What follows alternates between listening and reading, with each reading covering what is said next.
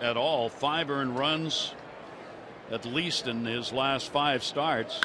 That one in the air to left field. Pretty good. Wood. Speaking of home runs, goodbye. Home run for J.J. Hardy, and the Orioles have a 1-0 lead as the O's continue to ride the long ball. Their 38th home run of the season. They are 3rd in the American League in homers, and they've got the lead.